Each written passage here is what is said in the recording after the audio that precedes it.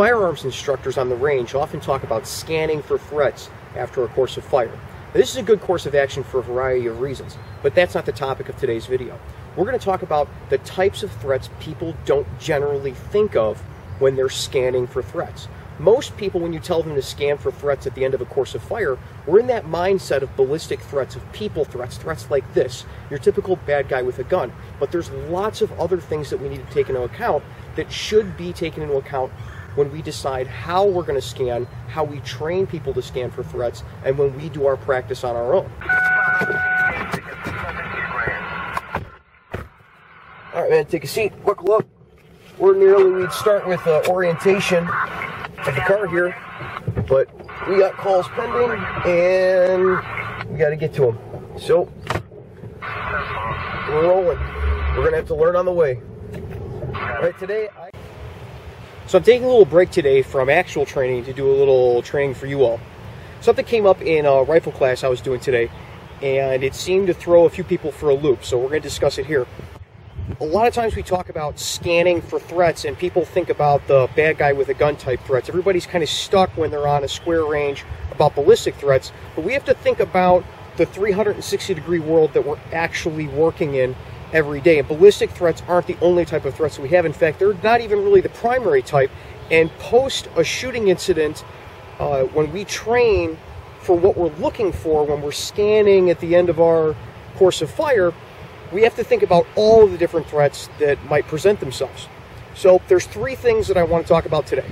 The first one is when we scan for threats, are we giving the scan enough time to pick up all of the different types of non-ballistic threats that might be coming at us, and maybe not even the non-ballistic threats, but the non-people threats that might be coming at us.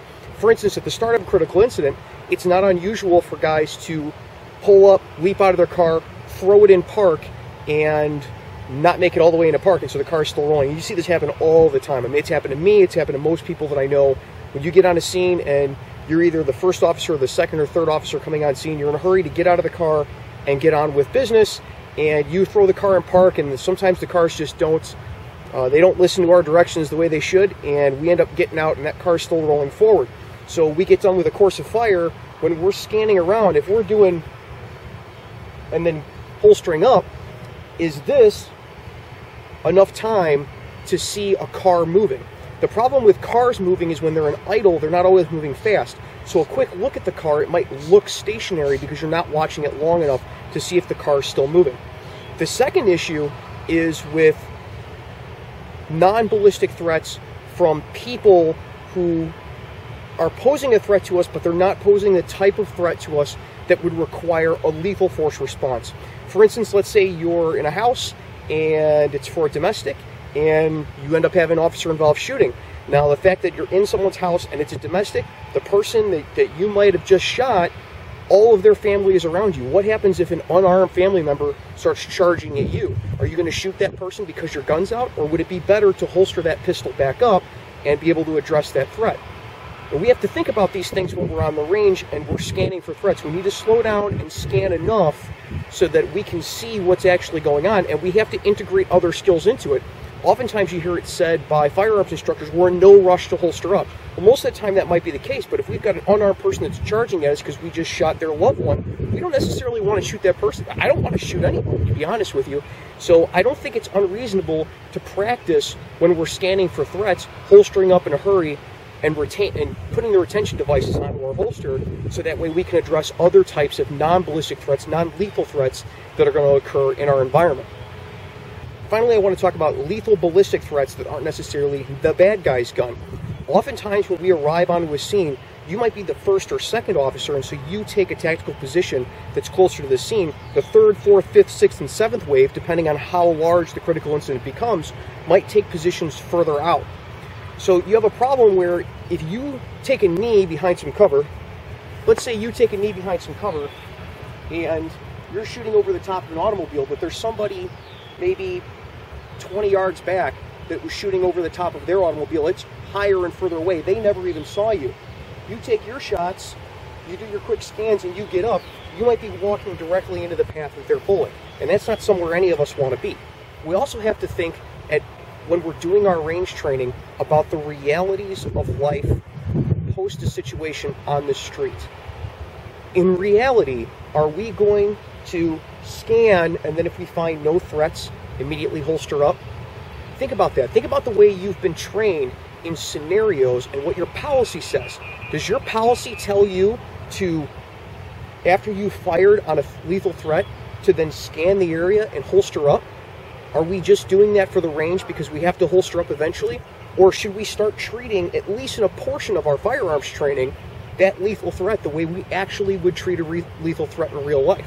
How much more useful would our training be if we engaged that threat on the range and then had to hold on it and call for EMS and call for a supervisor immediately afterward and call for additional units to then clear the area, even if we're just doing it in a cursory manner with our own practice and not the entirety of the training that we have on a range training day? How much more helpful is that than getting into the habit of firing, checking our area, and then holstering up? So we have to think about these things when we're doing our scans, and we need to think about how we can train to better address all of these different types of threats that we might have post a critical incident, post an officer-involved shooting. So think about that when you do your training. I'm not going to tell you I have all the solutions that you need to do a 360-degree turn, or that you have to look directly behind you and look 3 seconds, or that you shouldn't do a quick check and then a slower check before you holster. But our actions, as usual, every day, post a critical incident, post an officer-involved shooting, have to be dictated by the totality of the circumstances that we find ourselves faced with. We can't get into mantras and just follow those mantras without thinking. Law enforcement is a thinking man's sport, a thinking woman's sport, and that's how we have to look at our firearms training. If you like content like this, please like, subscribe, and share to whatever social media source you use. If you like this content, you get something out of it, people that you work with get something out of it, and you appreciate it for that purpose, you use it for training, or if you like the content that I'm putting forward to the public and the message that it sends about law enforcement, please consider checking out my Patreon channel and making a small donation on a monthly basis.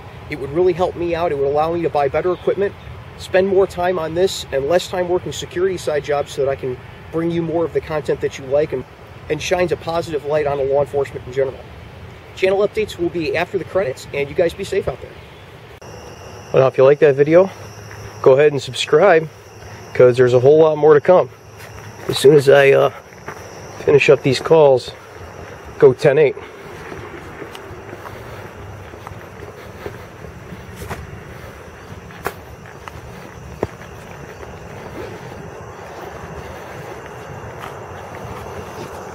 County 291. 291.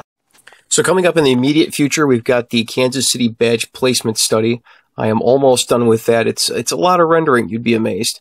And also, I was asked by an 11-year-old subscriber named Enan Mooney.